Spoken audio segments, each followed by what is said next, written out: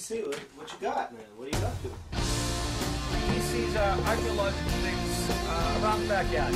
No, that's a tennis ball. Oh, God. You broke the string in your organ.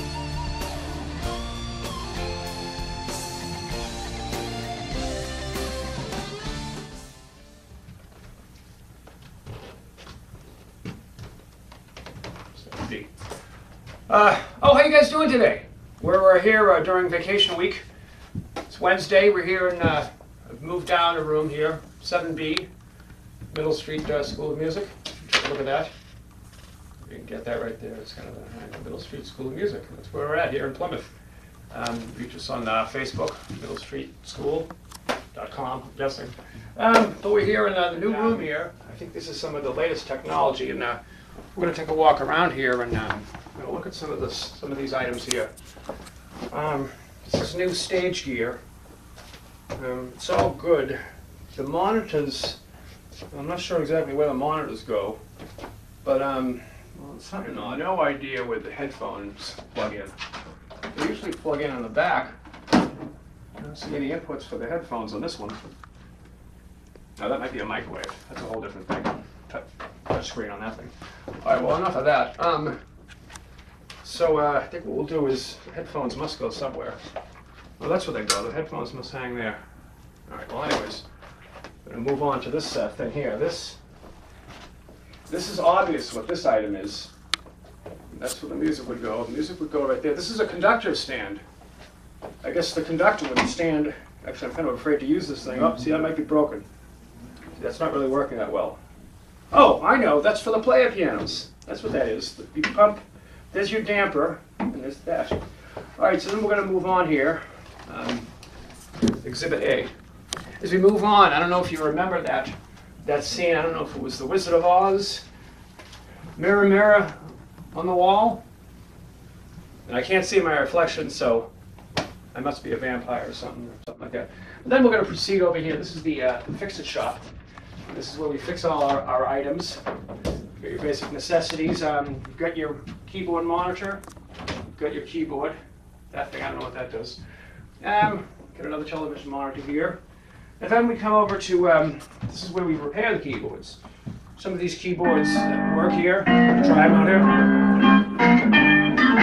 here. It's a lovely view, really, of Plymouth, as you can see. And if you want to maybe get a little closer over here, you can see. All right, so then what we do when we're going to fix, this is the segment we call the keyboard dentist. We're going to get, these are tools that you'd use, that any dentist would use, standard Allen wrench. So we've got some replacement keys. There's another one. Don't try this at home, folks, by the way. One of the things you do get, even if you do get hurt, toothpaste. It's very important. So, once again, as you said, this is the keyboard dentist. All right. I don't really know any dentist songs, but as you can see, we've got some keyboards that are missing keys. All right, we've got the hammers, the weights. So we've got extra keys, and it's really quite simple. You know, for those of you who, have bad teeth and have had a lot of sugar, these things will happen. So you've really got to figure out which key goes where. So these here might be replaced. That's a tough one. That one definitely needs a crown on that. Probably a full root canal on that. Some of these items here, that one's a whole other story in itself. But it's really quite simple. You just kind of jam these guys in, and no, maybe not. I might go to another keyboard. But they can also be used as antennas. All right. Well, anyways, story for another day. So then what we're going to do is we're going to walk over to the piano area here and demonstrate a few things that we do on the piano. This is how we try to warm up before the masters come in. So if you could just give us a second here, I'm going to go run my hands under warm water in the bathroom, and I'll be right back. And then hands together, of course. Right hand thumb under, 2 in the left, 2 in the right thumb in the left, both finger threes, 4 and 2. Pinky and thumb, and go right down immediately. Left hand thumb, finger 2 in the right. As such, here both. That's that. Say a G scale. 7th note's a black note. My analogy is it's kind of like, say if you're, well, this is the East Coast. That would be the Adirondacks.